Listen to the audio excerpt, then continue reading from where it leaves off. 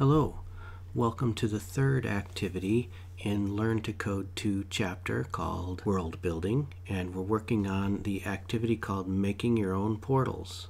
In Making Your Own Portals, the goal is to add a portal somewhere in the landscape to help jump yourself to a different area to solve the puzzle. Okay, so we can now create an instance of type portal. That's a new thing added to this, a new command added to this activity. And then we can use our world.place function to put the portal wherever we want.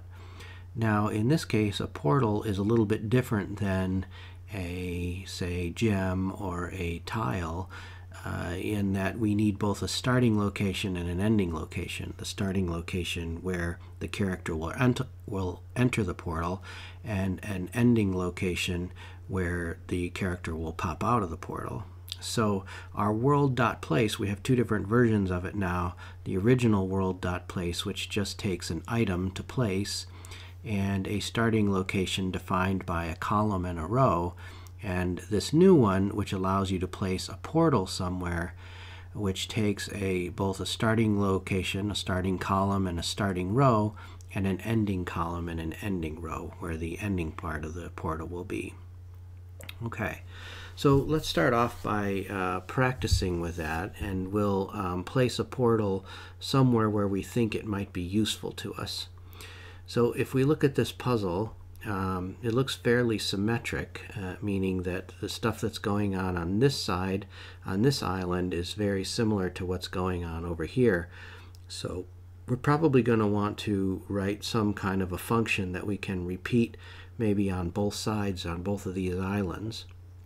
And it looks like the thing we want to do is to clean up the gems on all four sides of this side, and then maybe we'll make a portal that leaves from, say, the middle of this island, and it'll come over here to this island somewhere where we can start to clean up these gems using the same algorithm, hopefully. Well, let's actually write the code that cleans up one of these islands. Okay, so okay, let's try maybe. So we're on a gem right now, and it looks like if we collect this gem and then we say maybe move forward, turn to the left, move forward, and sort of turn this corner to the left, we'll be ready on the next gem. Okay? So these blue arrows here show us the direction we want to go. So when we get over here to this location, we're going to turn around and we'll be ready to go to collect the gem here, and then turn the corner to the left again to go collect this gem over here. And then when we're here and we're turned around again, we can turn the corner to the left to collect this gem here. So let's go ahead and make that function here. So func, and we're going to make several functions that will help us in this. So maybe this function will be clean island of gems, okay, where clean island of gems is going to do something like collect the gem that we're on, and then turn corner to the left,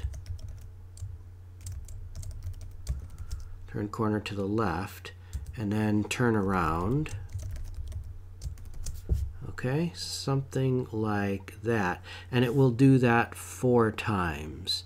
So let's just see what happens here when we get these written. So turn corner to the left, func turn corner to the left is simply going to be a move forward, then a turn left, and then another move forward.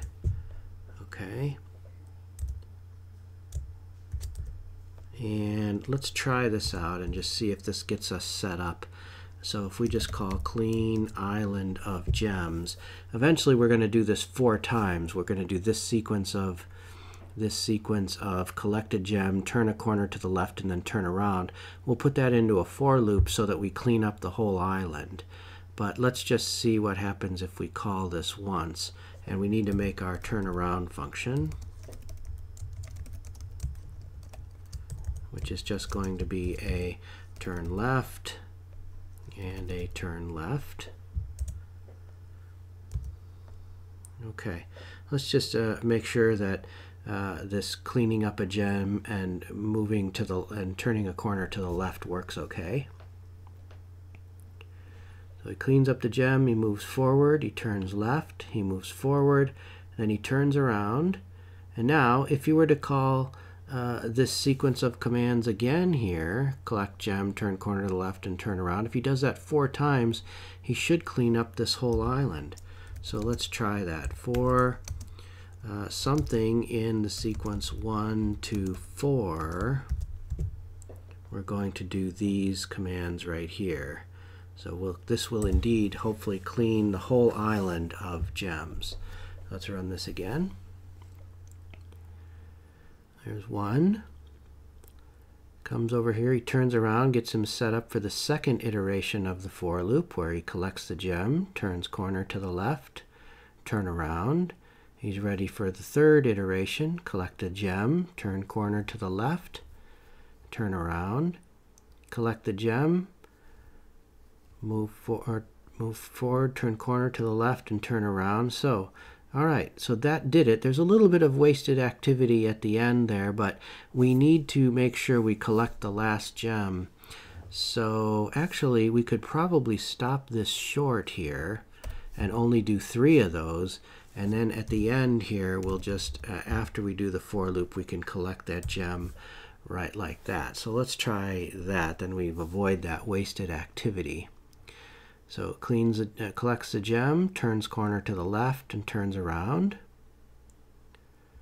It's going to just do it 3 times now. This is the second iteration. Collect gem, turn corner to the left, turn around.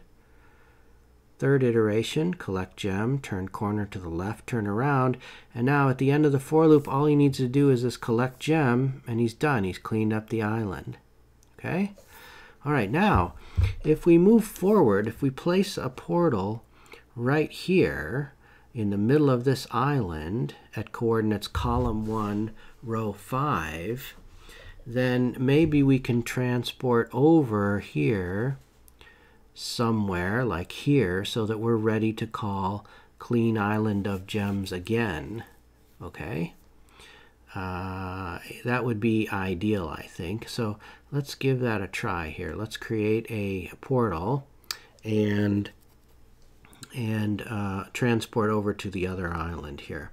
So to create a portal, well, we've got this code up here which says let green portal equals portal with some color, and I'm going to go ahead and create it again, and I'll delete that up there because I want this to happen after I clean the island of gems. I don't want to be walking on this portal every time I'm cleaning up the first island, then I'd be transporting too many different times here. So let's try creating it right in here. I don't know if there's an orange color. There probably is. Let orange portal equal an instance of portal. And if I put a parenthesis in here, it shows me that the only way to initialize a portal is with a color. I actually can choose this color down here, and I can choose a nice orange one. So I'm going to choose, maybe this color right there. Okay, now we've created a portal here, but we haven't put it anywhere. So that's where we need to do this world.place. And here are our 2 different, we actually have a few of these. Right, we have 3 different ones. We have place an item at a column and a row. We have place an item facing some direction at a column and a row. And now we have place a portal at a start column and a start row and an end column and an end row. And that's the one we want there. Okay, so the portal we're going to place is our orange portal. And the starting column, well, let's just look here. That's going to be at 1, column 1, row 5, column 1, row 5 for starting. And ending, we said somewhere over here. Let's try this one. That's going to be column 5, row 2. Okay. So let's see what happens if we do that, and then we'll call clean island of gems right again after that to clean up the next island. Okay, let's try that. It cleans up the first island.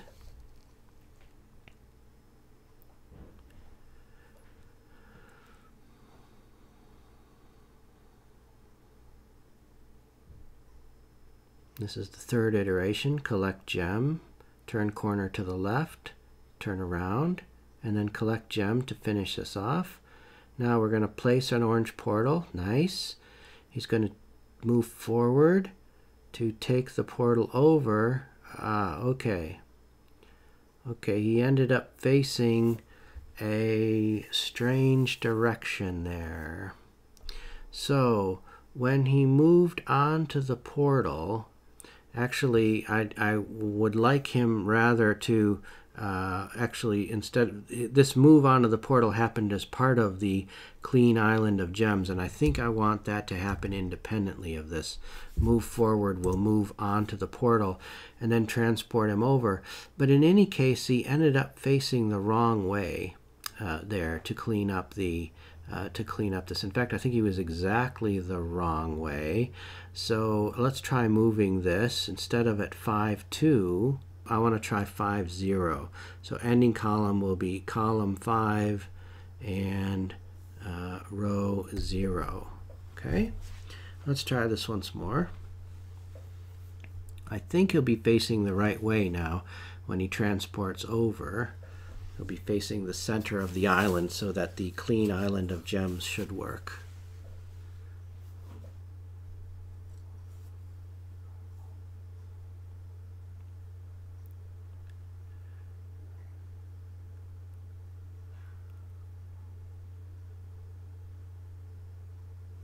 Okay, gets transported over. And yes, facing the right direction. So clean island of gems should work fine here. This is the second iteration now. Clean up gem, turn corner to the left.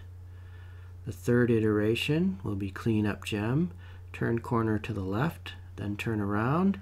And finally, a collect gem will finish off clean island of gems, and that should be great. Okay, very nice. All right, so our main program here, we wrote an abstract idea that says clean island of gems, which takes care of one of those islands. And since the islands are symmetric, meaning they're set up exactly the same on one island similarly to the other island, then we can call that when we get to the other island. Now, to get to the other island, we create an instance of portal right here by using its initializer that takes a color, and we chose orange. Actually, I forgot to get rid of this up here. Technically, we created a green portal but never placed it, so I don't need that in my code. Okay, there we go. Good to clean things up anyway. Then after we create the instance of portal, we place orange portal by using the new version of world.place, which places a portal at with a starting location and an ending location.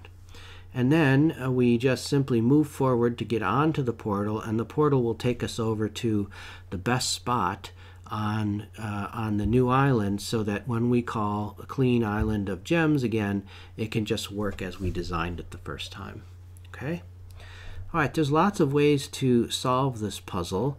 I'm actually wondering if you could solve this puzzle by putting the portal down first and then having the character move back and forth between the two islands every time it collects a gem. I think that would be interesting. So maybe I'll try to do that after this video and post another video. But in the meantime, you should give that a try. See if you can find a different way where the character moves back and forth along the portal more times than just the one time. So my strategy today was to clean one island, then transport, then clean another island. But in the other strategy, you might try seeing if you can clean both islands up at the same time. So clean one gem on one island, then another gem on a different island, then one gem back on the other island, and so on, back and forth. That might be fun. If you get that to work, post your code in the comments. We'd love to see it. Okay? All right, good job, everybody. We made three nice functions here. Turn corner to the left, turn around, and the big one that did most of the work is clean island of gems. And clean island of gems used our turn corner to the left and our turn around and our turn around functions. So remember what we learned this time is that we can create instances of portals now, right here. And we can place them by giving them a start location and an ending location. All right, good work. We'll see you all next time.